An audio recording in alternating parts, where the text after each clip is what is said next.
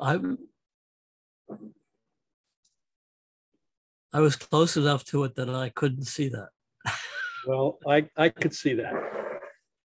And I will not be argued out of my assessment. I'm not going to try.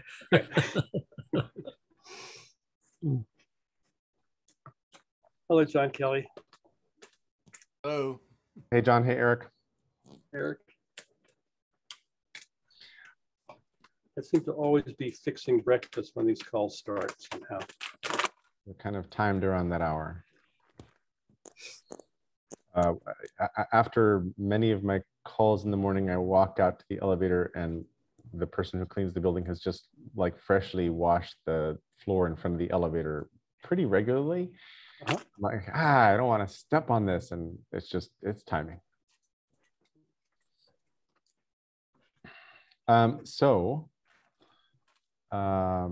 Thanks, Eric. I put a topic in about emergence, and I then discovered, I then did a little bit of sort of rummaging around and discovered, I believe it's this YouTube video, which is Laszlo Bock, who, as far as I can tell, is a McGenius about HR and humans. Everything I've seen from Laszlo, I haven't read his book, but everything I've seen him sort of say was like, holy beans, this is kind of how things ought to be done.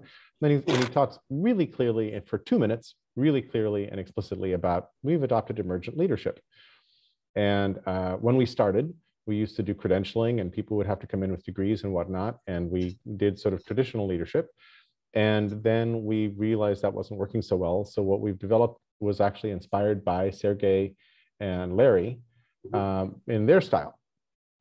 And what he meant was they have kind of full control, they have preferential stock and they have full control over the organization, but their style is to wander around and see who wants to do stuff. And then they hired Eric Schmidt, and gave him full control over decisions. So then they started kind of playing devil's advocate, and then this dance emerged that emerged. And that's really, really interesting. Eric, the game of life, and we talked a while ago, gosh, did we talk? So who is it that wrote the book recently where everything emerges from like artificial life simulations, that all of life is an A-life simulation? Who was that? It's not Kurzweil, it's Wolfram, I think. Isn't it Wolfram's story, the book about everything? Yes.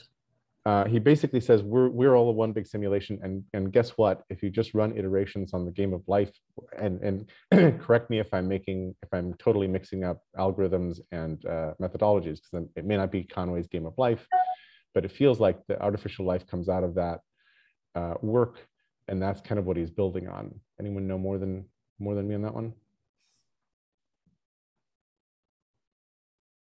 No such. And Eric, you're totally right. Weird things emerge from that game in that there's a lot of non-desirable futures and moments that emerge as well. We have a little bit of video at the top of the call. Oh, okay. Somebody clicked on the video. Good. I was just hearing some voices in the background. So the video is Laszlo Bock of Google talking about emergent leadership. I'm sorry, I was asking if it'd be worth us just watching that together real quick. You know, I had a feeling that might actually be the case. So let me go find it again in my browser. Thank you. That's what you were saying. I didn't hear you properly. Laszlo Bock. Let me screen share. Is there a better way to participatively watch a video than just the screen share? Oh, no. I thought there was something more direct, but I'm not sure I'm finding it. So I'm just going to share screen and play it. And it's 2 minutes long, so it's not bad. It's not long at all. Here we go. I'll go full screen and hit replay. Bink. All right.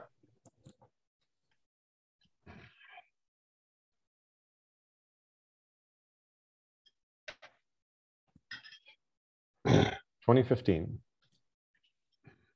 So good leadership today. So we used to look for more conventional leadership, like your titles and presidency of clubs and things like that. And we moved to this concept of emergent leadership. And it's funny. It's something we sort of arrived at through a bunch of mechanisms, but one of them was actually watching Larry and Sergey.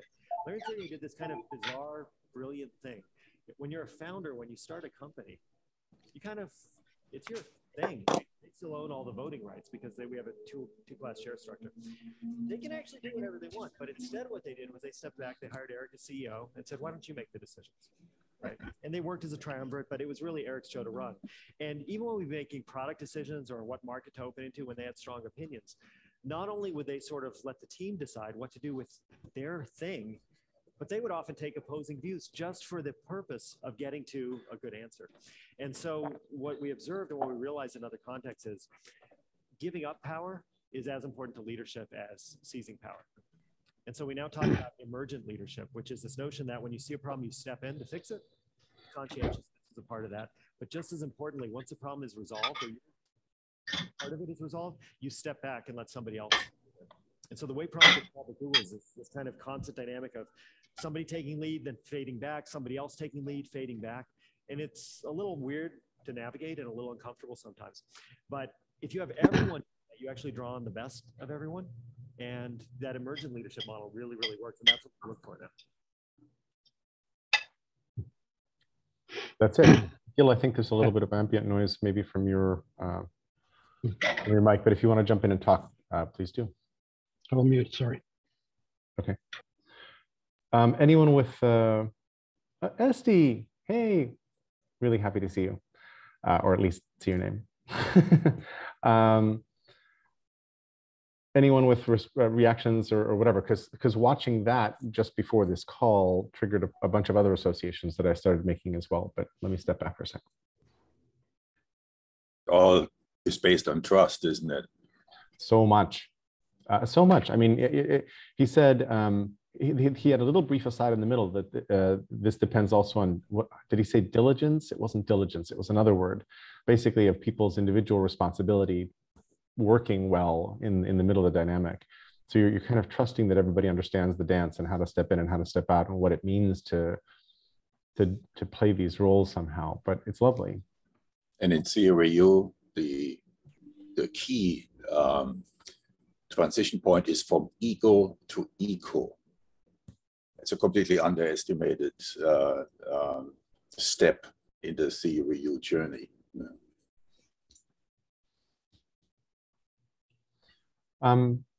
Anybody else? John, please. Yeah, I have a lot of thoughts about this, so I won't try to do them all in this shot. But there's kind of an aesthetic principle, that when we see someone like if you've watched some of the Olympics, I'm not following it very much, but these people who have done this incredible training, or if you watch a ballerina, you watch anybody who's like done enormous amounts of training, and you say, wow, there's an inherent beauty to their motion. Wow, it's really graceful. What is that? Well, what that is, this is now stretching the idea of emergence, but it's like they understand that sudden voluntary intent would be like ego. It would be like the leader stepping in. And they've trained themselves so well that they have an emergence going in their body. There's the intention is going, but then the trained practice is there too. And they're going to add just the right amount of intention. It's not, it's not a foot, no. It's a different game. That's a different game. Might work in football, but this is like, it's going to add just the right amount of intention. All these other forces are going to be present, and the interaction of all these forces is going to produce this thing of beauty and skill. I admit this is a very subjective interpretation, but I find it helpful.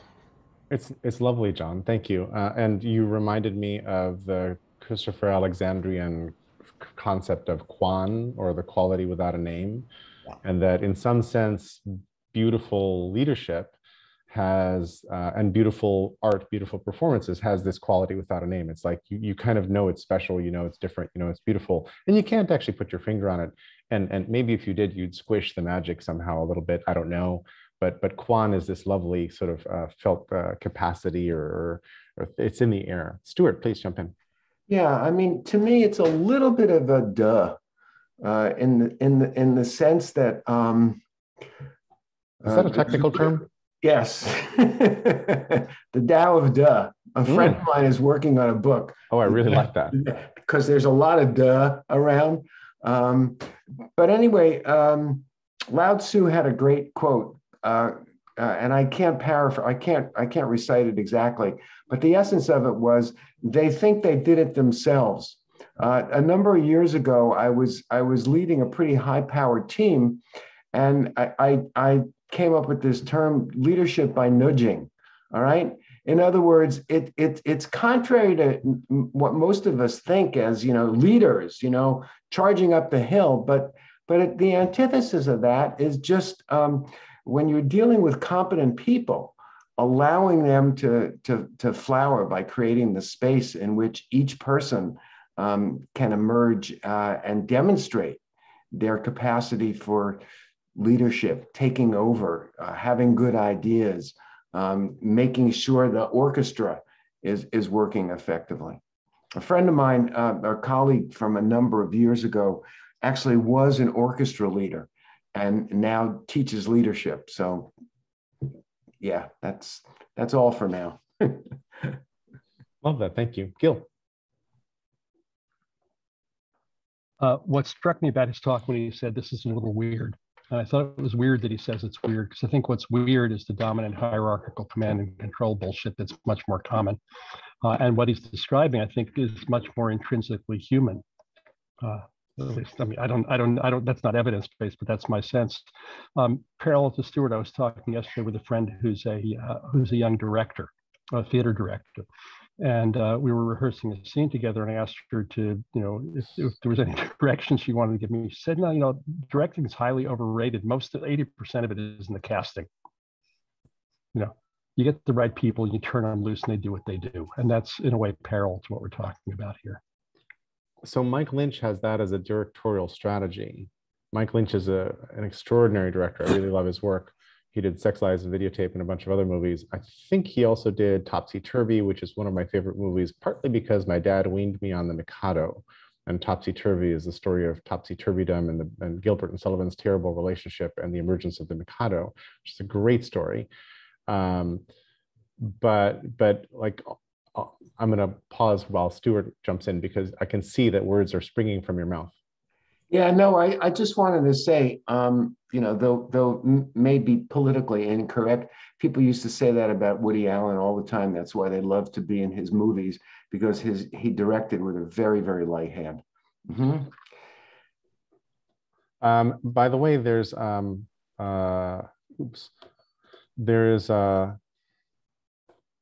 a documentary by Kamau Bell, I think, that says we have to talk about Crosby.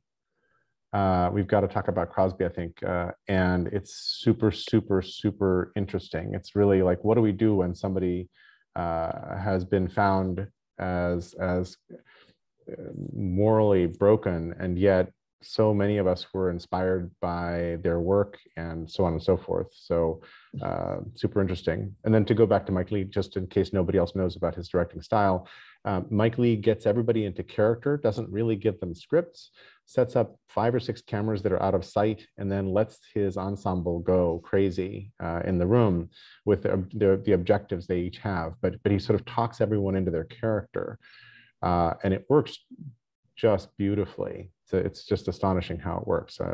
So I don't know much more about it. Never been on the set, haven't read anything about it or watched any behind the curtain, videos about it, but would love to.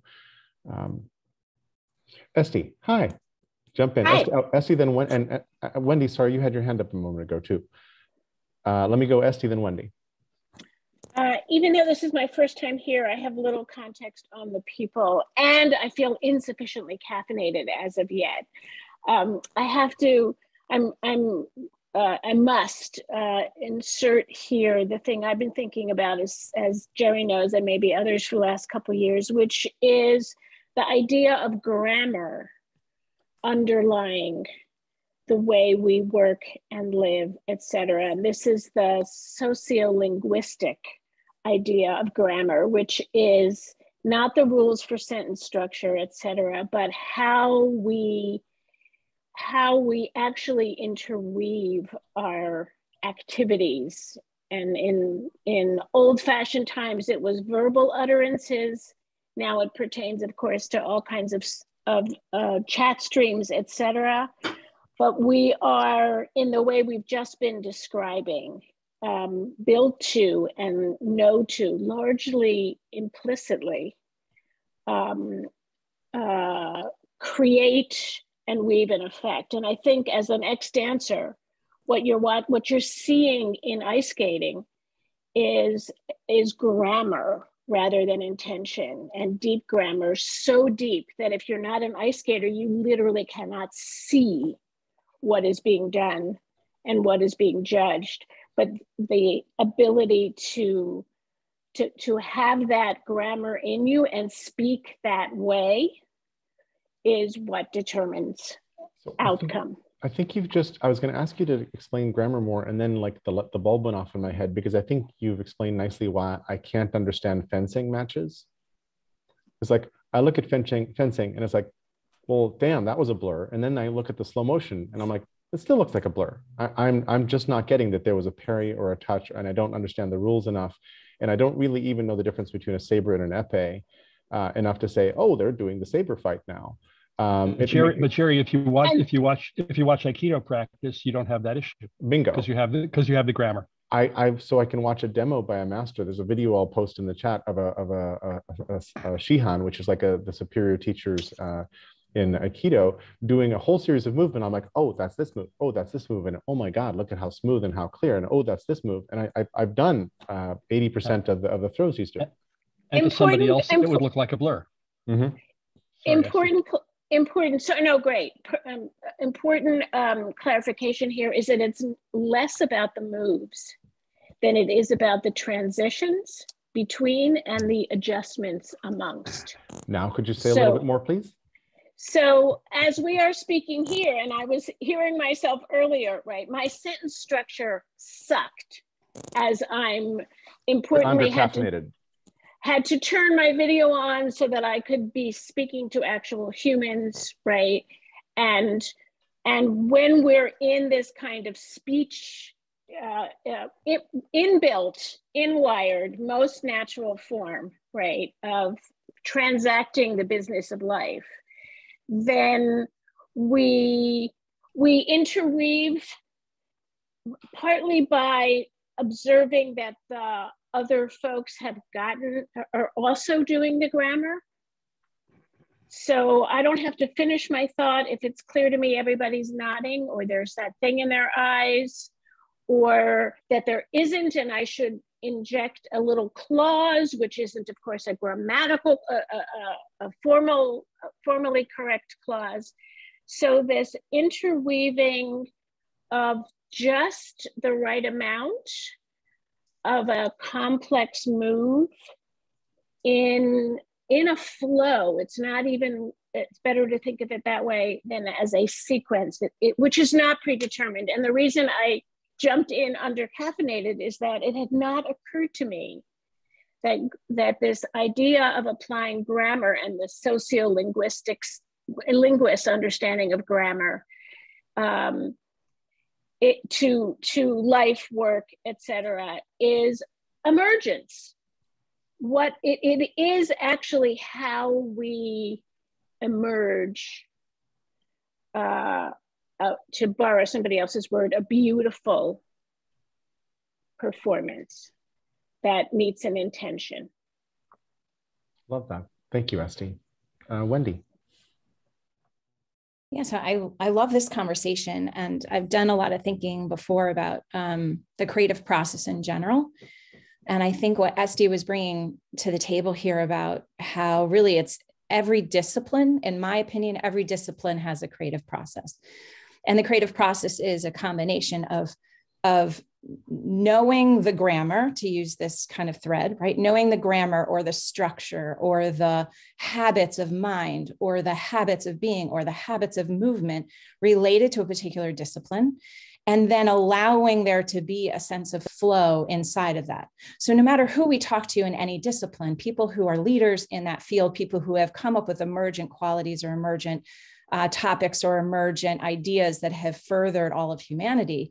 When research has been done on people like that, they all kind of say these ideas came from somewhere else, right? It's this other thing that I was working with in order to come up with this idea, or it came to me in a dream, or it came, like there are common threads there.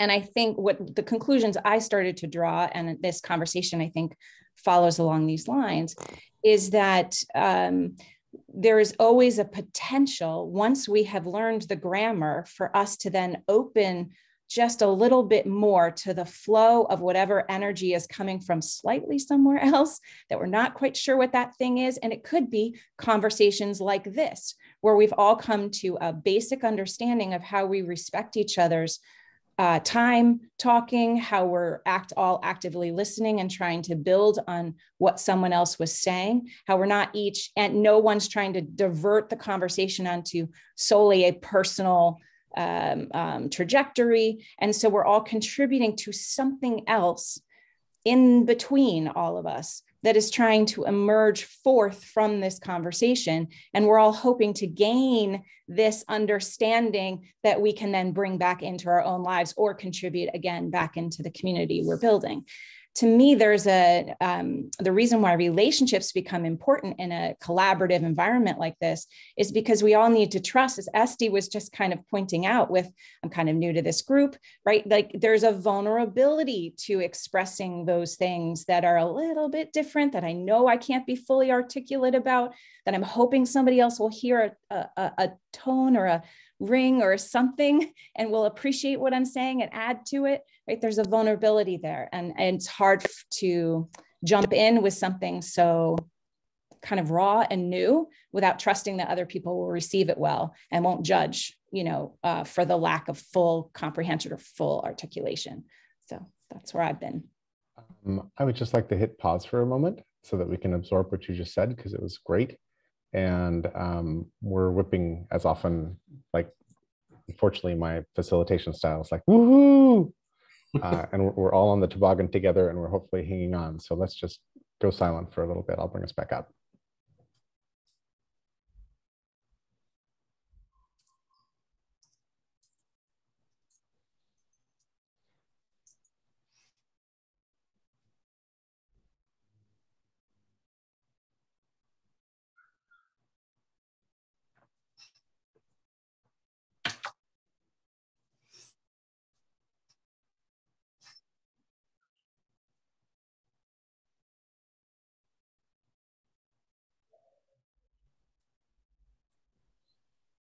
Thank you. Has that prompted any thoughts, John? Thank you. So we're borrowing, and we will continue to borrow from other fields. And this is so rich. It's almost well, it's intoxicating almost to talk about it. But if we go back to physics, in particular, or I guess it's more math than physics, chaos theory. There's the notion of the strange attractor. And there's the notion of the other part of physics is the notion of entanglement and how vulnerable it is to a certain kind of outside influence. And I think you can put the two of these together and you can add leadership in. And my sense is that leadership is not being the strange attractor.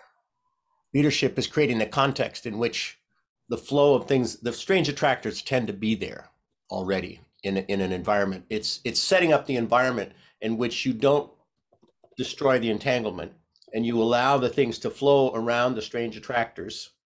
And you do that with an awareness that it's not going to be precise. That if you look at some of these models, you can see, there's millions of times something goes around and it's always acknowledging the strange attractor, but it's not hitting it and it's not repeating itself. It's making a new path, a new path, a new path. So that implies maybe the non-emergent leadership, like there's a fire in the building and you got to get people out. That's not time for emergent. That's the time when you do the other kind. You say, okay, we got to get out of the building right now. But we want to be aware of these situations in which, there's a potential here for emergence, and there's probably stuff that's hiding from any individual's awareness. And so as a either leader or even a responsible follower, how can I contribute to setting this thing up so that there will be this flow, and so that something can emerge, and that we can recognize it when it does. I love that, John. Thank you. And I posted in the chat a little bit earlier that sort of mastery then flow, kind of oversimplifying, but also that when you're in the flow, you notice disturbances in the force, just tongue in cheek about like Star Wars. But I mean that. I mean that like a chess master looking at a chessboard sees snapshots, and this goes back to how memory works and chunking, the chunking ideas of how memory works and all of that. But also when you've mastered some discipline, some art, some anything, everything that's working as it should is just background noise. And then when something pops up that's a little odd, your attention goes straight to it, because the noise that would overwhelm an amateur, a person who's a novice into the space, because it all looks like noise, is just like everything's humming, everything's working as it should. And your system has internalized how to kind of ignore it and keep it going well. Like you can ignore it, and you can in fact keep feeding it or keep nurturing it along the way. And then now and then something pops up that you need to deal with. And sometimes if you're really good, something pops up that is an opportunity. And I had this long ago in my consulting life. I was part of an event where the senior leadership of a company came in and did an exercise, and the exercise basically told us what the problem was in the company. Pretty much like, it was like there were glowing red lights around it for me. And I walked over to the fellow who was hosting the whole workshop, and we had like 2 days worth of choreographed activities ahead. And I said, hey, they just told us what the problem is. I don't know that our program actually suits this. Should we stop? Should we go? And we didn't. We had 2 days of choreographed activity to go through, and paid people on set, so to speak, to go do this. And I was like, wow, there was a foregone opportunity, because the opening exercise was so powerful that they just told us what the problem was, right? And part of what planning and choreography do is they tend to eliminate those moments of spontaneity where you go off-roading, where you say, oh, okay, now we throw away the script for a while and we try something else. But then in other cases, choreography and planning make some people comfortable, let the client know what they paid for. There's a whole bunch of other reasons we do those kinds of things. But I think probably all of us have stories like this from different situations. Other thoughts?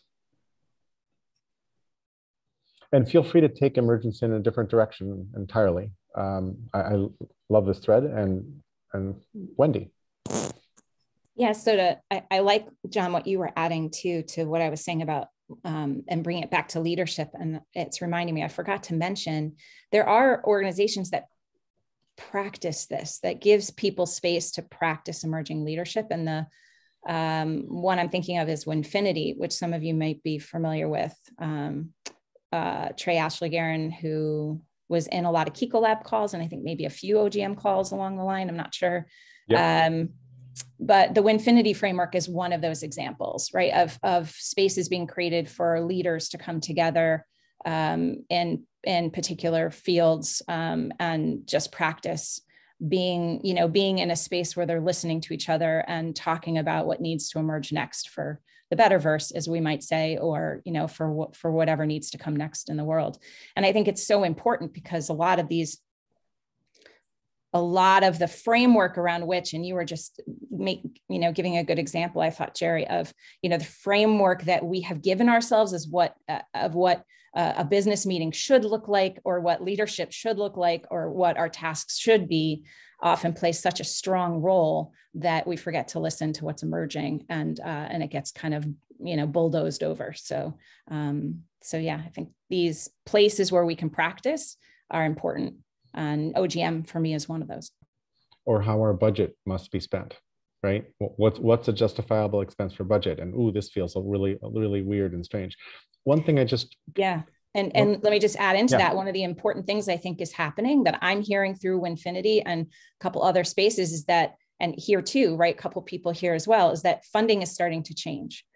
The people are saying we want to fund, going back to the analogy of the mosaic, we want to fund the mortar of the mosaic. We want to fund the platform of the mosaic, not necessarily the pieces, recognizing that there are thousands of hours that go into that moment of emergence. And how do we get the funding to fund those thousands of hours that lead up to that moment, not just the shiny thing that's the result at the end.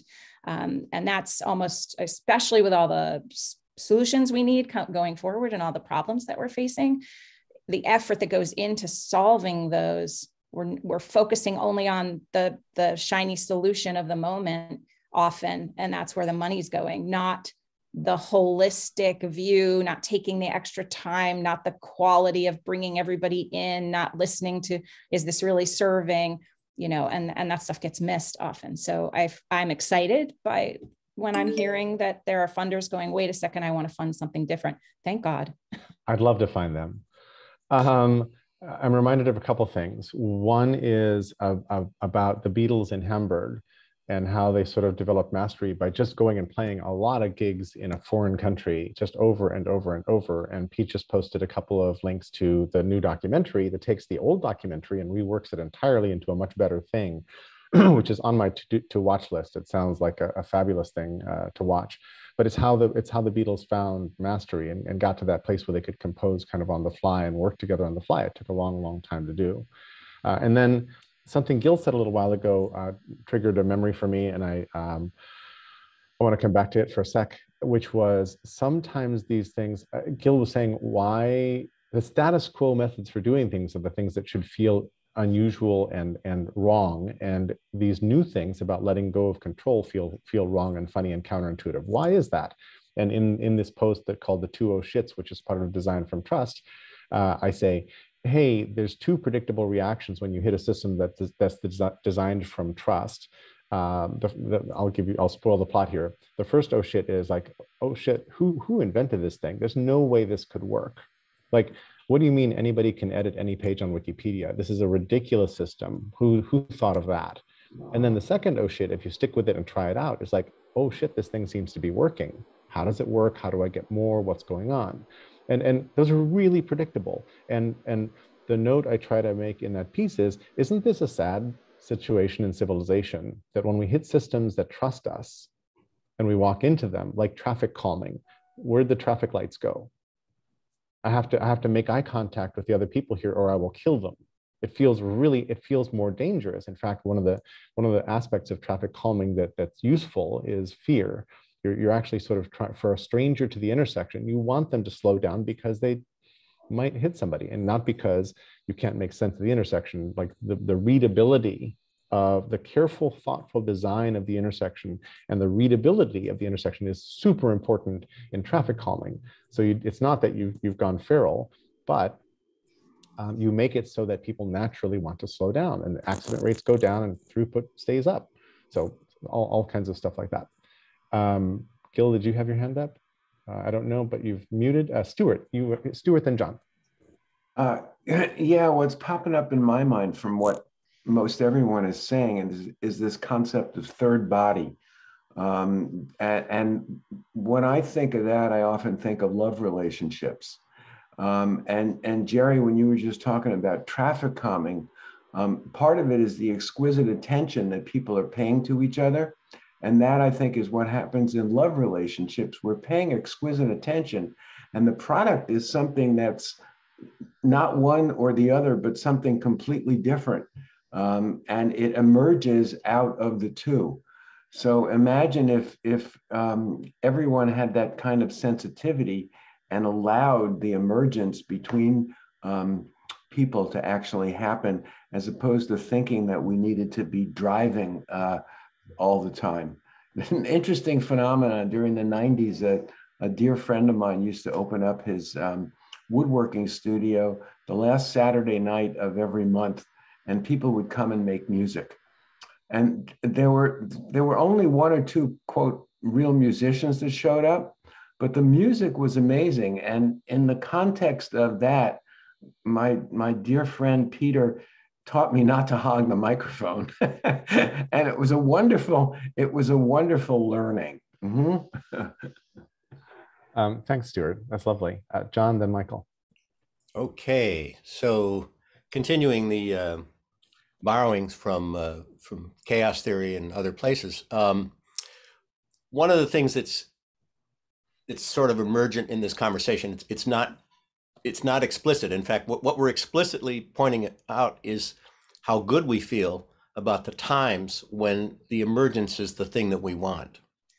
And there's a certain humility that comes in with understanding that most of the things a complex or chaotic system does most of the time are not going to be things that we want.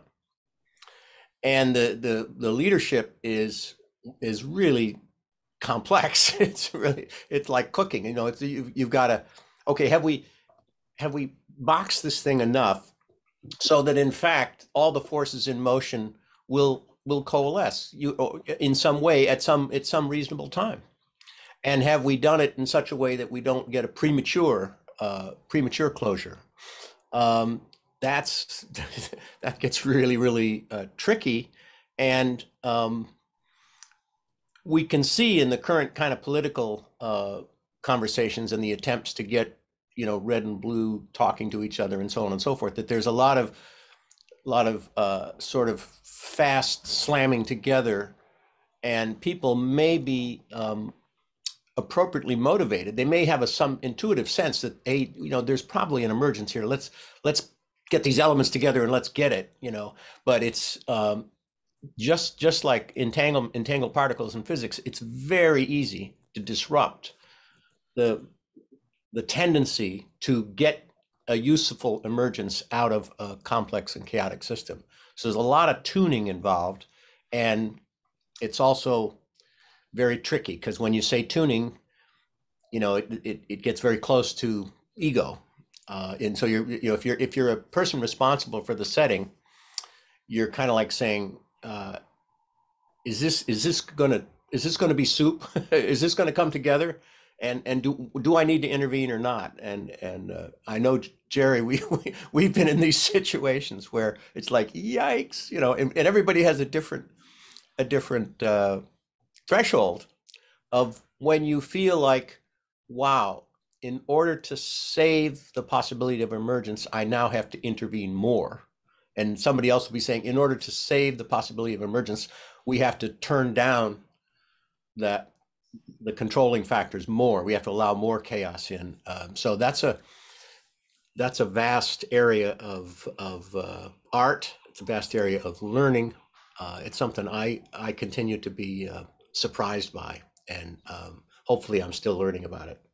I love that, John. And I wrote in the chat, sometimes you kind of want to steer closer to the yikes, because the closer to yikes you are, the more vulnerable people are, the more interesting things show up, the more unexpected things show up, and that can be really powerful. And I'm going to just offer us to go into silence for another 30 seconds. Michael, if you'll remember what you're thinking, I'll bring us back up.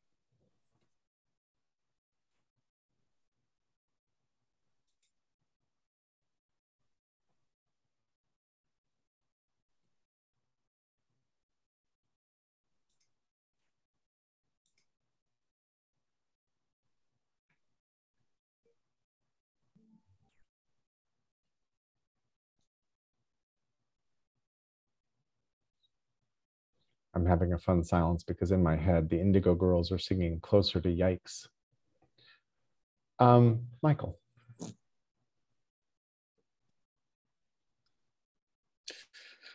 Yeah, I'm circling back to something that Wendy was saying when she was talking about bright and shiny things and the funding that gravitates toward them. And just wanted to share a metaphorical thought that I feel like is relevant here in this idea of emergence, that we're forced into competition to be the brightest and shiniest, and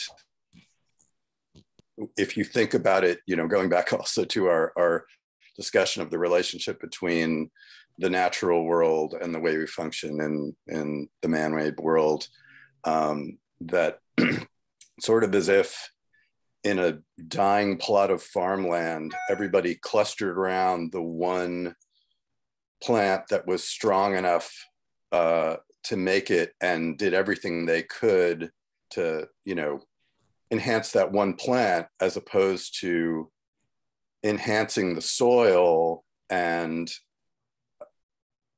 raising the level, raising the floor so that more different diverse things could emerge. And we're competing for sustenance instead of trying to provide sustenance for lots of growing things that can function in an ecosystem, that are helping each other instead of competing with each other. So that was my thought.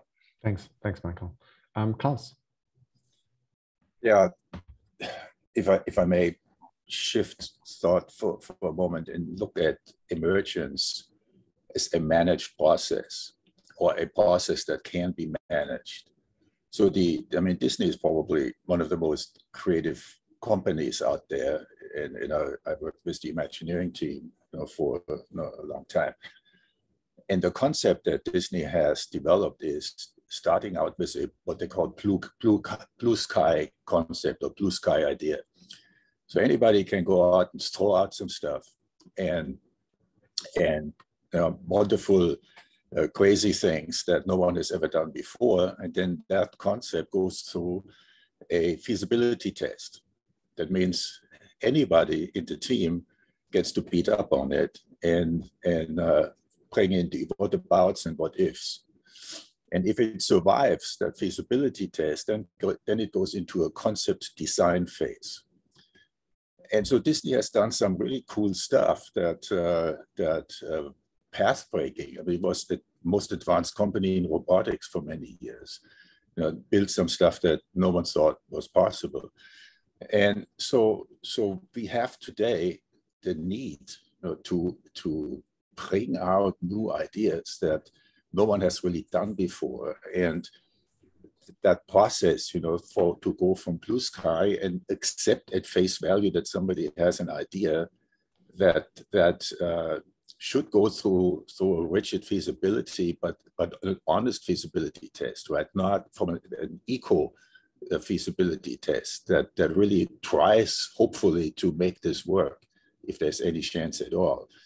I think that would be that is a process really worth emulating, and we miss that in the context of freelance working. Companies are doing it, but they often come up with blue sky ideas that are really harmful.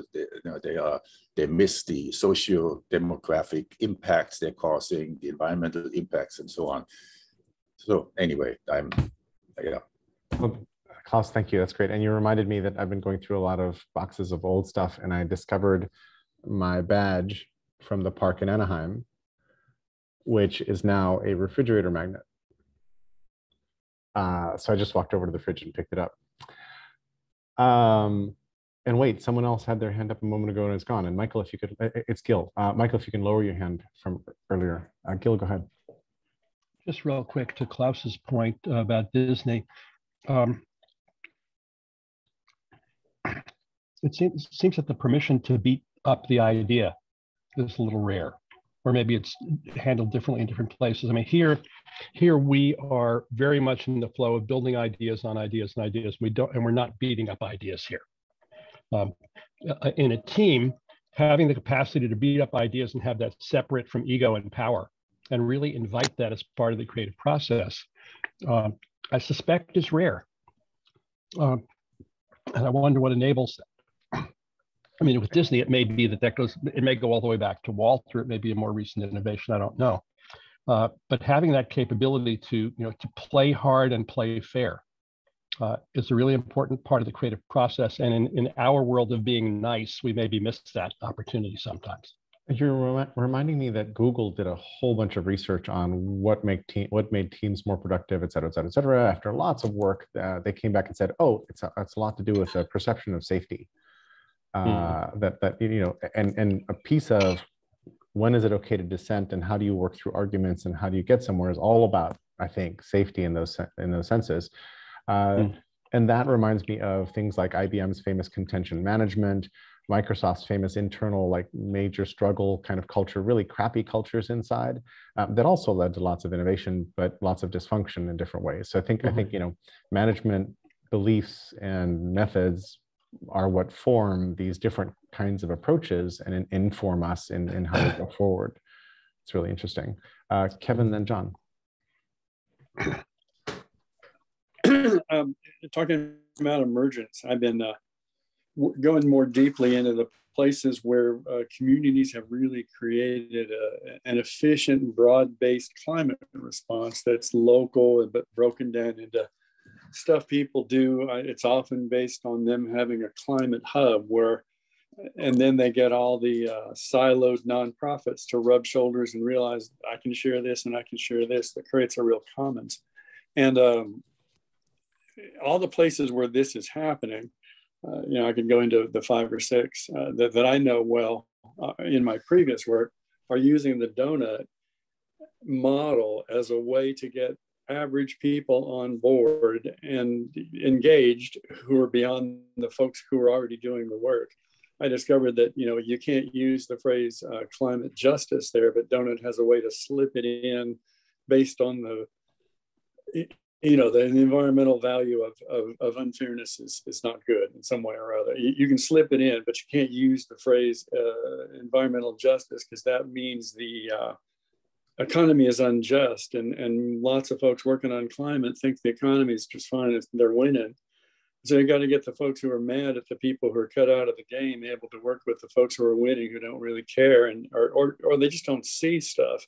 And so the donut is working in Birmingham and, you know, kind of a rough hood, but it's also working in affluent areas. So it's a framing that but it takes tons of grounding before you get to that level of emergence, right? There are all these groups that had to be there siloed, doing hard work, working out of their houses, you know, and people getting more and more concerned, and a university that had written about it and had students trained. And, you know, there's none of these places. Donut only works after a decade. You know, if you hadn't been working for 10 years, then it could be that, or in a congregation engaging with the community, I think it really worked. But I think you need a decade of community building in some way or other in the siloed way to make the donut work. Anyway, it's a phase, and I'm going deep into each place where it's really working. So Amsterdam and North Devon and a place in Brazil. And anyway, it's a new level of emergence that I'm trying to figure out how you got to that little species. Kevin, I love that. One tiny slice of that is kind of like money versus time to try to fix problems. Some people think, oh, we'll just pass a big budget and drop a bunch of money in this place and bring a project and do whatever. And what you're saying is actually, if you invested time and safety and built a community, then problems would start to dissolve themselves, and they might need some resources, but probably not as many. I'm projecting here onto what you're saying, but I think that's part of it. Yeah, well, you know, time and money. Another thing is that the time value of money is created by interest, usury, which you know, was a sin in the Abrahamic cultures and that Muslims still remember.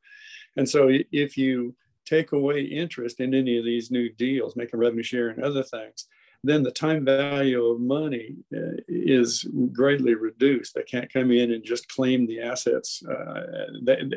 The investors don't have any greater status. They don't get liquidation rights, which means the entrepreneur does the work and the investor gets it first. I mean, that's another way that Muslims won't. They'll be involved in venture deals, but not with neither of those conditions. And you can do it. You know, I mean, you can do high risk, really good deals if you don't have interest and if you don't have liquidation. You know, if you don't give the money more power. So anyway, that's what we're working on. Love that. Thanks, Kevin. So, John, go ahead. Yeah, I really like that Kevin's approach, and it responded beyond your initial conversation, or the conversation just before that, about safety, and the critical thing about safety, and the idea that if you said economic justice, you know, some people would get bent out of shape, but if you say donut, you know, it slips in. Another famous one is generating whole bunches of ideas in a process, and then giving everybody, you know, some kind of tokeny thing. I've used dots, but I've also done it. Instead of having individuals go around and say, "Oh, let's see, this is my favorite one. You know, I like this one." You know, you create little sub teams, 2 or 3, and you give them the dots, and then they have to talk amongst themselves. So you get another whole spin going, and they go around and they dot these things. And it's not the last word. It's not it's not these get it and the others don't. It's like these deserve deeper investigation in our process next. So you haven't shoved the others, you know, you haven't dissed the others. But you've kind of said, well, notice the pattern. It's emerging here. You know, these kind of things are emerging, and people want to investigate these 3 well, or 4. Let me respond to that, because one of the things we're doing is there's a particular economic vehicle that preserves Black Wall Streets from predatory hedge fund displacement. So it has a lot going for it. And there've only been about 6 of them, but they work. And I'm investing with the third one by this one guy. But and it works because you have political power through crowdfunding, and you get the mayor and the city council on board to fend off the money, and then everybody's investing in their neighborhood. So that's one whole part of it. And it's a thing where you know, we're wanting to. So Urban Institute just did the definitive report on this new thing, and these are 5 new solutions, but this one is the best one. And so the guy who did that also said, and this is what should be built that doesn't exist now, and it's a community equity endowment, and it's just sort of taking, you know, neighborhood investment trust, land trust, and this would work for everybody. It's kind of UBI meets appreciating real estate assets. Yeah. So we're going to invite him to do his imaginal session with all these practitioners we're gathering. And so it's like, you know, you got to stimulate the economic imagination. So that's all I have to say. That's great, Kevin. I appreciate that. If I can, this is a totally different idea. So is that okay? So when I was in high school, you know, we read Shakespeare for the first time, and it came across the term, the Ides of March, you know, which is, of course, from Julius Caesar. And I remember, you know, at one point thinking, wait a minute, who wrote it? Did they actually write this stuff down when Caesar was, you know, like I didn't get right away, oh, this is Shakespeare. He's taking poetic license. But it's that concept of poetic license and also poetic fallacy. So I learned about that like around when I was about 14. And I thought, wow. I didn't have terms to talk about it, but it's, wow, this is ventilated emergence. You get something going, and if it's significant enough, nature comes in. Nature comes in to say, yeah, you're doing something there, you know, we're going to come along, you know. And of course, poetic fallacy has this double meaning. It has the meaning of you're kidding yourself, you know. Don't, just because there was thunder when you tried to make a left turn without signaling, don't assume that God is, you know, trying to keep you from making a left turn.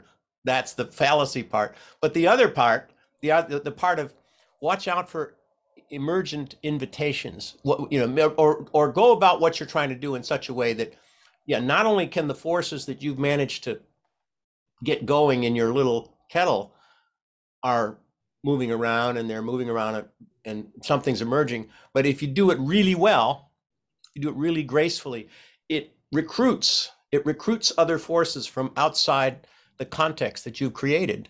And then you really know, well, for one thing, you gain more influence, but it's not your influence. It's the influence that you were allowed to help orchestrate. Thanks, John. And pardon my Wow. Shakespearean Cool. ignorance. Do you mind tying Ides of March into the fallacy or other logic? Because I don't actually carry in my head any meaning for Ides of March other than it's related somehow to March, which is like pretty bad. The Ides of March is the 15th of March. It's the day when Julius Caesar was killed. And in the Shakespeare play, nature comes in. You know, I mean, there's a whole bunch of disturbances. I mean, that's just Shakespeare's genius to say, you're going to kill somebody like Caesar, the universe is going to notice this, you know, and there's going to be other things going on, you know, at the same time.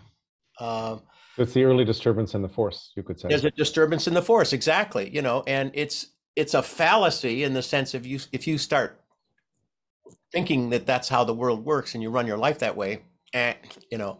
Thank you.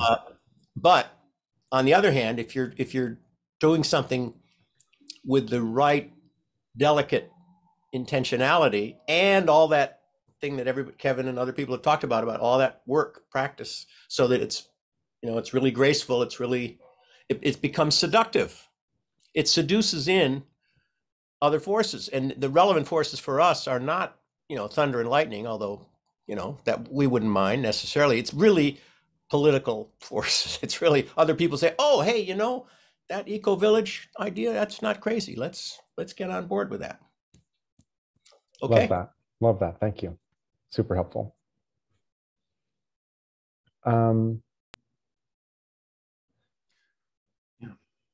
Stuart.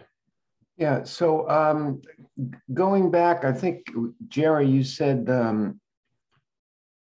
safety, an important quality discovered for teams to be creative.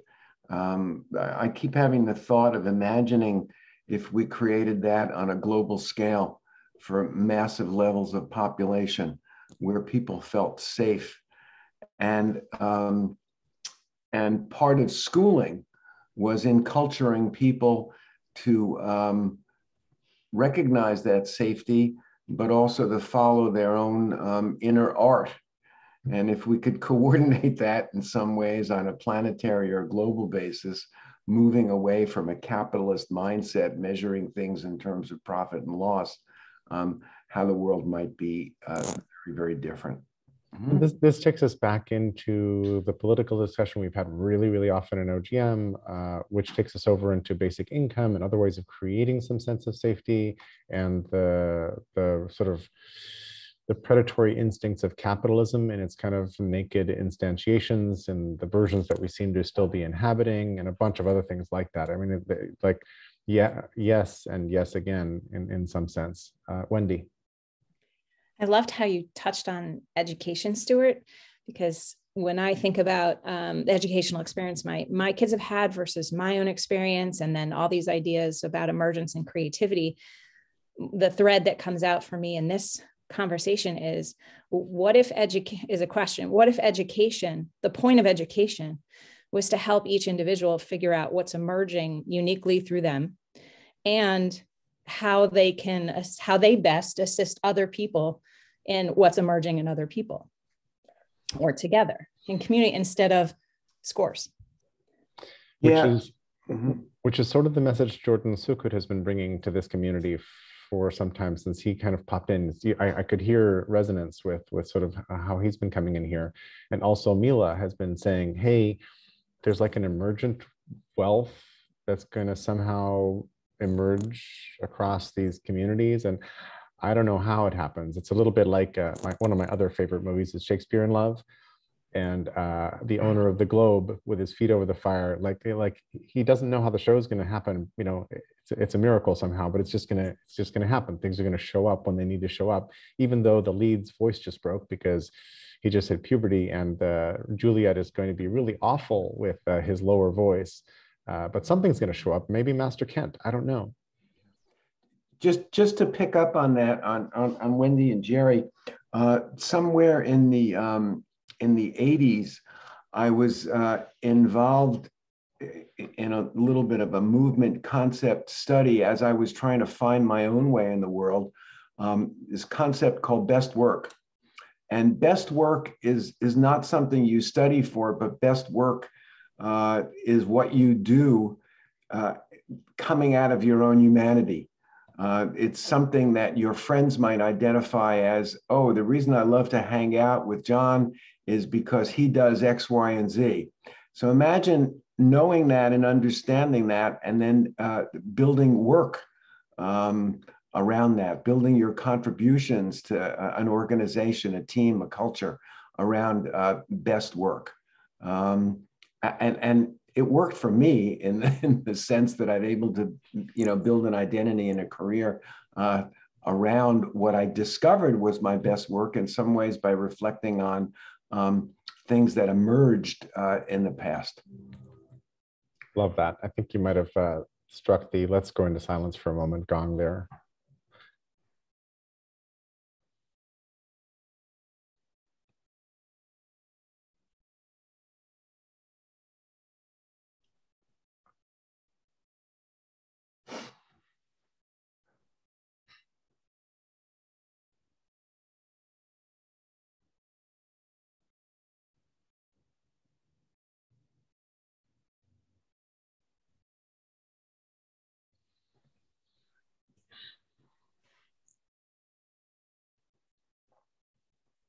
Thank you, Stuart. Mr. Carmichael, you are still muted, and now you're not. There I go. Perfect. The question on my mind is there any possibility of an emergent approach to climate change? I think the answer to that is yes. Like the question then becomes, okay, so what? And I think a lot of people are trying this in different ways. And we've talked about some of the dynamics here about John has been in several different ways saying that when the intentions and the mix is right, when you have soup, then larger scale changes can show up. And I think I see a bunch of different groups trying to do those sorts of things, but let's pass it to other people to see what they think about your question. Your great question, Doug. Gil and Klaus. Yeah, Doug, I love the question. I love the question more than I know. But it's a tricky one because, I mean, given what we've been saying, you can't create emergence. You can design the conditions that enable emergence, but it's not like we could sit here and say what would be an emergent plan for climate change. But maybe we can say what would be the emergent conditions, what would be the conditions that would enable or favor such emergent plans emerging. What do you think? Well, the issue with emergence, the formal quality of emergence is that it's not reducible to what came before. Mm-hmm. So it's very hard to set the conditions for an emergent solution. I think that life is between high structure and no structure. An emergence that works is in that magical place. That's very hard to specify. But I think one can look around and see, for example, you can't build an Eiffel Tower on a small sandy island. Conditions are either allow for or prevent certain kinds of solutions. I think with climate change, the issue is we are so fragmented that it's hard to see, it's not impossible, but it's hard to see how something that looks like an adequate approach, and by adequate, I mean that cuts the curve of temperature rising down to something manageable, how that could happen. So I'm just saying, what if we do not have the conditions for the emergence of such an approach? Klaus. Yeah, this brings me back to process structure that I was mentioning earlier. I inserted into GRC a blue sky idea about funding, and asked specifically about to beat it up, just to make sure everyone gets this is not like my brilliant idea. This is an outline that that if it gets advanced and if it passes into a concept design stage, in my mind, could really make a difference, right? Because one of the critical issues is that we need to shift into incentive structures. We can't regulate our way out of this mess. We have to incentivize people to get to who may not even understand what we're doing. They don't get climate change. They don't get the science. They don't want to get the science. But we have to move them into a very specific direction. So they have to be incentivized. So to develop in finance incentive structures that provide reliable outcomes, that incentivize very specific behavior and processes would be an enormous win. So there are other, I mean, Kevin is doing things. There are other things in that nature, that where a specific idea, could be expanded on instead of beaten down. And what I observe over and over is someone comes up with an idea that has a pretty good foundation, but it has some loopholes or it has some weaknesses. And instead of advancing the idea, with the intention of making it work somehow, we beat it down. And so I think it's a collective awareness of this process of wanting to make stuff work, right? And collaborating on it. That would get us ahead, to Doug's question. It is possible, it is manageable, but it's a consciousness issue in my mind. Thank you. And we're way down the rabbit hole of a very opposite, different form of consciousness that has eaten our brains sort of worldwide in some sense.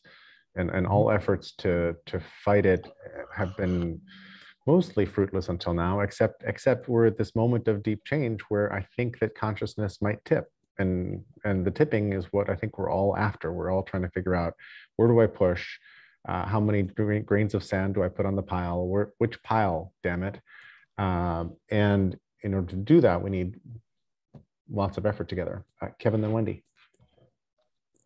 I just wanted to sort of do crosstalk to class. I'm on that thread, class, and I didn't feel like you were beaten down. I think Mitra Adran, who's got a reputation for being ruthless but brilliant, pointed out a flaw. It's what do they call it?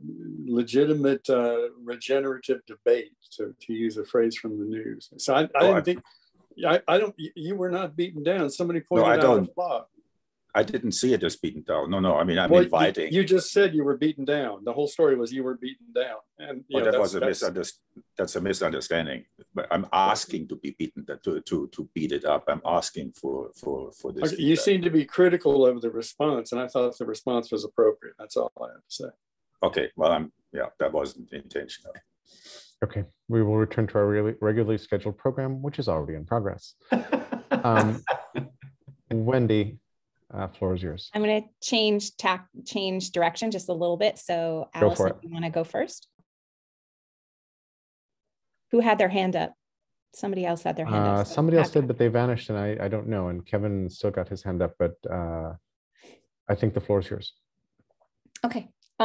So this is having me think about the tapestry in new ways and putting a new framework on it. If you guys will just let me riff for a second.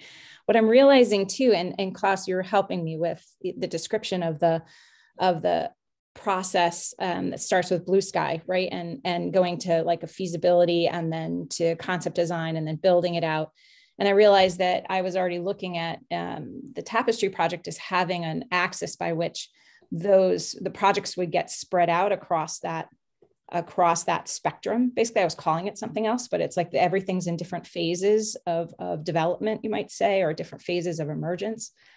And so it's helping me realize that a lot of what I'm trying to do with the tapestry is provide a framework within which people can see as a community what's emerging, not just connecting with each other, not just what's there, that's the first step maybe. But then once we can see ourselves as a community, you can see which projects, which people are in the area of, say, the blue sky, you know, what are the emerging things just starting to come out, and help those things maybe move into feasibility, or things that are in feasibility and then help those things move into concept.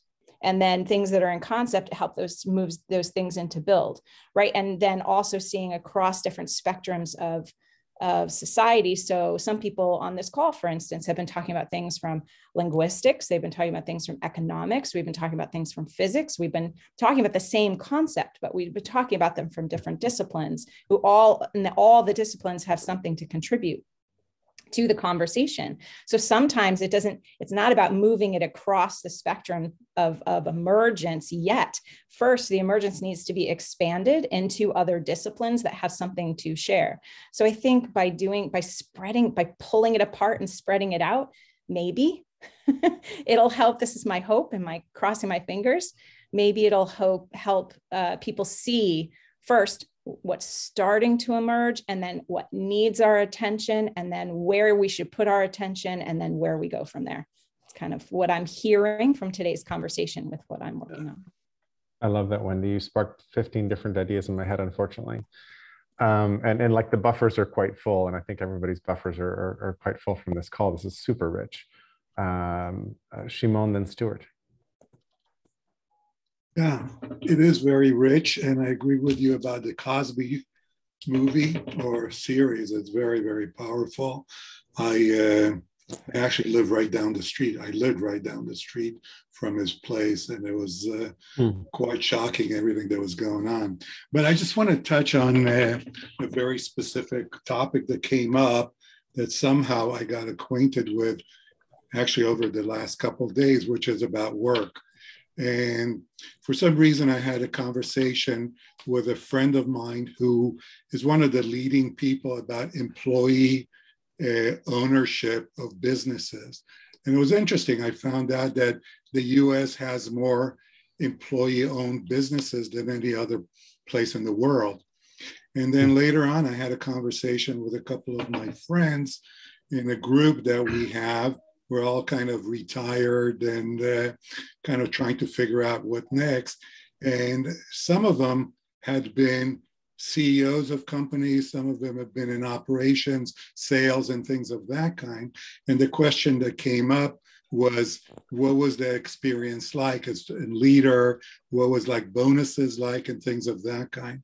And one of the things that I started talking with, and there is apparently a willingness of one of my friends to put up some funding, is to measure, I mean, how do we measure outcomes? And what would you think as, you know, individuals, groups, that would signify that a particular arrangement, whether it's employee ownership, bonuses, sense of purpose in the company, the management, and things of that kind, how would you measure individuals' either well-being, the sense of connectedness, the sense of how they feel about their community they're in, because that's an extremely difficult topic to measure. And I've also been listening in on with the British, the London School of Economics has a whole series now on inequality. And some of the conversations are, how do you measure from a policy point of view? How would you try to create equity and equality and the philosophical issues and things of that kind? So it's very complicated, but I think in this group, there's certainly a wide, varied experience of people in starting to think about, I mean, how would we measure it? Gil, we've got some background noise from you. We don't want that to say. There we go. Shimon, thank you. There's this whole, you just opened up like a Pandora's box of what in my shorthand is, what is the next organizational stack?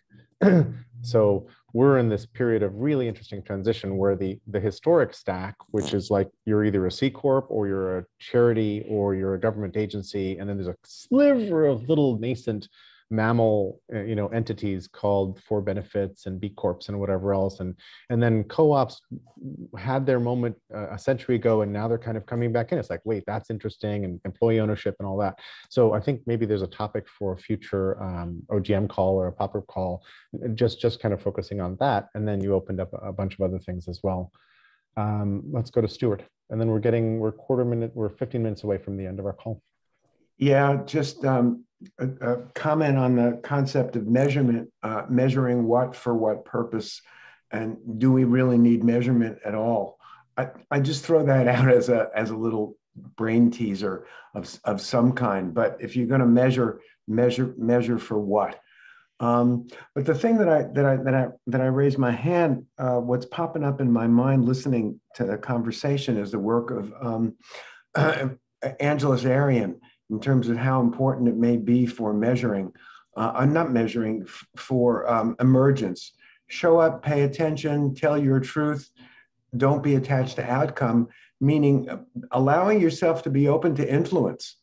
As things emerge, how are you influenced by what others say, by the quality of others' proposals, others' thinking, and as opposed to thinking that it's got to be my way or needed to be my way, the plan that I developed, just allow yourself to be impacted by a group, whether it's in an organization or a community, and to actually take in with an open mind and an open heart what it is that's being put forth by others. Stuart, there's also another Pandora's box here about measurement, which is lovely and important, and you've just framed it really beautifully. And this idea that you get what you measure, that once you start having measures as an entire community is oriented toward, everybody starts to try to game the measures. This happens all the time everywhere. It's when the British finally start taking over India in a remarkable and crazy ass way, there's a lot of cobras in India. So they put a bounty on cobras, and then people start raising cobras to sell to the British. Like, that backfired. So how we measure what we measure, but then we have impact investing in a bunch of other attempts to actually like really corral activity, measure it, and reward it. And then we have incentive schemes and so forth that need measures in order to say this person deserves an incentive payment or reward and this person doesn't. And all of that is part of this complex, what are the next stacks kind of metaphor. And if somebody can offer me a better thing than the software stack to borrow from, I would happily apply them. So let's go to Allison, Kevin, Doug, and then I'll do a little bit of wrap up because we'll be at the end of our time. So Allison, the floor is yours. And welcome back. Yeah, I've been a bit quiet today. Exciting to hear thoughts about emergent education. I think we're at a moment, an inflection moment, where there's an opportunity to put attention there. And if you aren't familiar with me already, I'm working on bringing that kind of emergent education towards measuring what matters in the economics classroom and the high school level and beyond. And I do think that it's interesting. Of course, measurement is fuzzy and takes away what can't be measured. And at the same time, we are so singularly focused on even the Cobra example, right?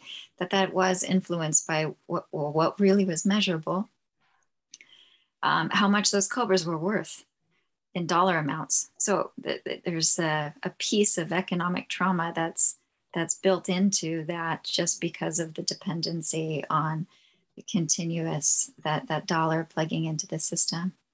If we had a goal and we began in a design frame with the end in mind, and we had some universal goals, what would that look like? And in different regions, what would benchmarks towards those goals look like? So sometimes I think that our philosophy risks throwing out the baby with the bathwater. How do we allow communities to determine what success looks like and work our way towards that continuously evolving and changing with that sense? So if I'm telling students what we're wanting is a flourishing economy, or what we're wanting is to build trust, we say we want peace. Trust is a measurement of peace, and we can measure that, and we can continue to move the markers, but that allows us to know whether we're achieving. So yeah, And it's definitely possible. We can measure awe. In fact, the whole thing I'd like to be proposing at some point in time is from awe to academics as a way to bring that quality of awe into our spaces in order to move into a number truly emergent brilliance. The study of awe shows that those who are experiencing awe have more retention, more creativity in ideas, more connectivity, more generosity in our thinking. You feel small and impactful at the same time. It's an incredible quality to be able to bring in. And it's actually a skill that can be strengthened and a quality that can be measured. Alison, I love your emphasis on awe. And it brings back in my memory sort of those notions of many organizations and individuals are trying to tip us back into realizing how sacred everybody is, or our interdependence, or hey, it's not everybody and their immediate nuclear family in a zero-sum battle against everyone else to not die poor. That's a very impoverished view of what like life is kind of like. And awe is a really nice door to go through there. It also reminds me, of course, of Jason Silva and his awe-struck videos and all of that, which got lots and lots of attention. But thank you, Alison. Mr. Jones. Yeah, I mean, there, I figured out how to lower my hand, sorry. Yeah, in measuring, we're working with several things that are, power from below, who are changing the metrics to reverse redlining in particular neighborhoods, and sometimes by quantifying social capital and getting a bank to lower its mortgage refinance costs because they realized their perception of risk was wrong, and because they could see how people are sharing in these neighborhoods or giving without expecting money back, and they can quantify and make visual the resilience. And so the insurance companies are wanting to do the same thing too, because they don't want their perception of risk to be wrong. And obviously the next move is to get the city and the county to reverse their valuations, and they're glad to do that because they're eager to follow banks and insurance companies, right? I mean, but it's, and the other part of it is that, misperception of risk is why unarmed Black men get shot in places that I don't get shot. So it's a pretty interesting thing. But in all these things, you can measure and change the rules and claim some turf and claim new levels of power. Because, change doesn't happen from people on top wanting to help. It happens from people on the bottom claiming power. And I think there's a lot of creative structural finance happening at the grassroots level. That's kind of cool. It's a filtering up, chance to change the rules lots of places. We love that. Kevin, thank you. And you're reminding me of a conversation that happened a week ago. I'm forgetting totally which one it was. Yeah, shots of awe. Thanks, Pete. A conversation in which I think I was proposing, what if we taxed soil organic matter?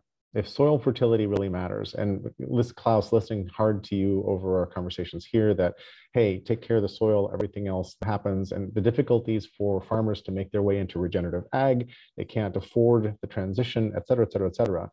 What if we offered a heavy tax for anybody who depletes the soil? So industrial farmers would pay a gigantic tax for the method of farming, and you could just go measure their soil. That'd be like there'd be lots of different interesting ways to do that. And then anybody who is improving the soil would get, in fact, subsidies. We would subsidize anybody who's in fact improving the soil, and they would get credit, for example, for absorbing more water into the aquifer and a whole bunch of other lovely things. But if soil organic matter, which is a measurable thing, could become part of an incentive mechanism, is that a good thing? Is that a bad thing? Could we create tax policies that do that? I'm really, really interested in things like that. Like if we shift our attention to different measures, and again, I love that we raised, like, do we need to measure? How much should we measure? When we measure, do we eliminate these other softer things? Not sure, but how that all works. And then because we're kind of near the end of the time and this has been super rich, I just wanted to share screen for a second and go into my brain where these are my notes for this call so far today. So this is what I've got I don't know, 10 tabs open from things that Pete and others found and contributed in the chat. But here's Angeles Ariane, Awe. Here's the thought, books, paintings, movies, ideas that shape many people's lives. For me, it was the Connections series.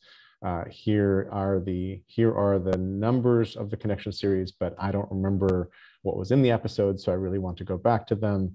Here are some of the statements that came out of this conversation. Disney's Blue Sky ideation process, which I haven't connected yet to Disney. That is there an emergent, Doug's question, is there an emergent solution to climate change? Not giving them any more power from Kevin. Learning how not to hog the microphone, which I love. Leadership is not being the strange attractor from John. Those are all here. And then when I'm done, I'm going to take the YouTube video and attach it here. And then this will be part of the compendium of all of the calls we've had.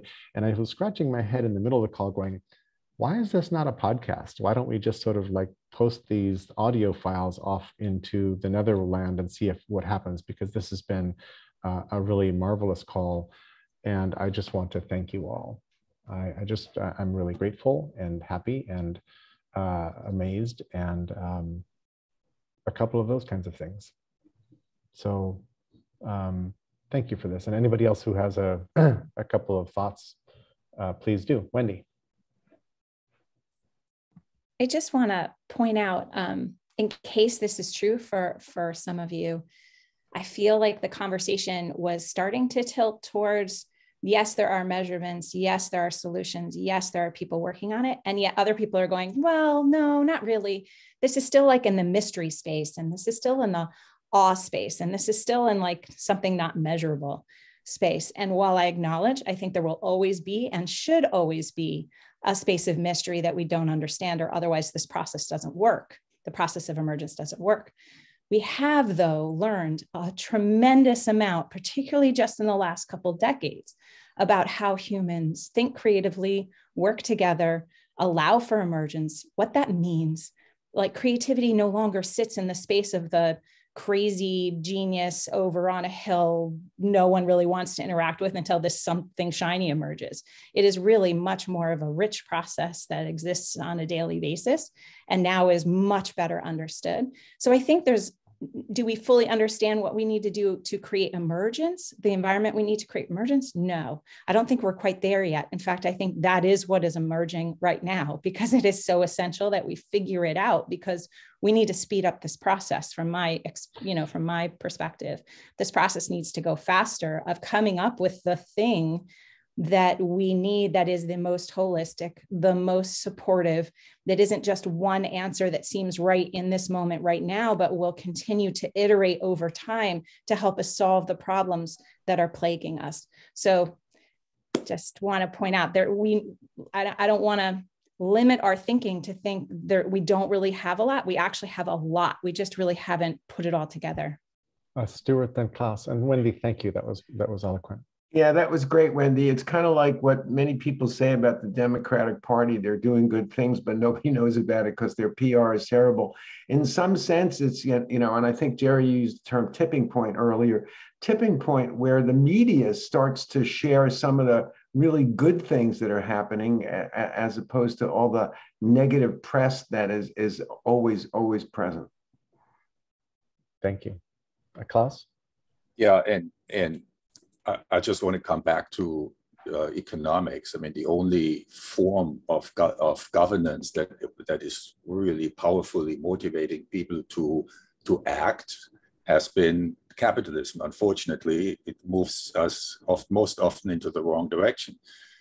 So the European version of a social democracy type where you mix it and so on is fine. But at the bottom line, people act upon incentives and disincentives.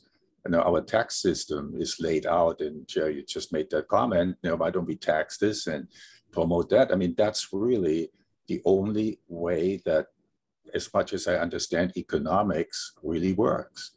And so for example, we are promoting at Business Climate Leaders, we're promoting a carbon tax, which would increase the cost of synthetic fertilizers made from natural gas and pesticides made from oil, right? Push that cost up. And then we're promoting the Growing Climate Solutions Act, which is meant to regulate on a voluntary basis the carbon markets, but in ways that define metrics that secure outcomes we're really interested in. So we're just starting to work on another webinar because that discussion is really heating up in the Congress right now on the regulation of carbon markets.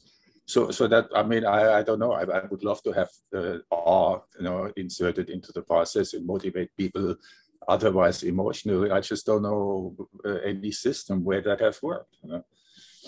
So Klaus, as almost the last word in this conversation, you have just opened single-handedly yet another gigantic Pandora's box. Because I'm unclear that I believe that these systems are the tax incentives and the capitalist framing and all that is the only way to solve these problems, which I think is part of what you were saying. And I think that part of what we're proposing is that there might be a larger shift out of that framing of the issues and the problems into some new way of seeing ourselves as interdependent and of allowing emergence to emerge and awe to direct our energies and attentions into the things that need doing, et cetera, which right now, a lot of people are trusting markets and taxes and rules as the guidelines or the handrails that basically direct behavior toward things. So I will question is the only way, just those couple words. And I think that we have here a juicy conversation about that question, that issue. And I'm interested in anybody's framing of the alternatives to that worldview. Like, please, let's talk on the Mattermost channel. Let's have another call on this topic. Maybe that's I don't know exactly how to phrase that. Maybe it's alternatives to capitalism is just a simple framing for it, but that gets us into degrowth. And like, that's a weird conversation because it goes into models that don't sound as exciting as this conversation sounded in some sense. Gil, you may have the last word. Thank you, Jerry.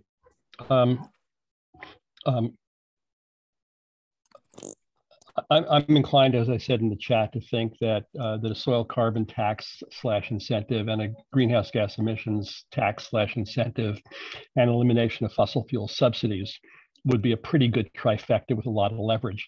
But you're right, this is all we are all thinking within the global capitalist system, and it's not just the mechanics of it, it's that our minds and ways of thinking are captured by having been raised in that. And so I'm of the inclination that capitalism, or hyphenated capitalism, as I call it, is a significant part of the problem that we're facing, but it's not the whole thing. There's a bigger problem, which is the mindset that we live in and that we orient to the living world as, separate beings from each other, separate beings from the living world. We could have the same mess under socialist economies if we don't crack that nut too. So I think what you're teeing up, Jerry, is an enormously rich territory. I very much look forward to having that conversation with y'all. I believe that is a lovely sentence to end this call on. And I just want to double down on my gratitude to all of you. Thank you. This has been fabulous. Hey, Pete, can you send me a transcript of what I just said? Thank you, Jerry. Jerry's going to post it. Thank you, everybody. This has been great. I will be posting the complete transcript, automated transcript to the Mattermost channel. So it'll be there with the video, with everything else later today. It's called Emergence, Gil, what you said. Emergence to avoid the emergency. It's what we said, Stuart. There you go. Thanks all.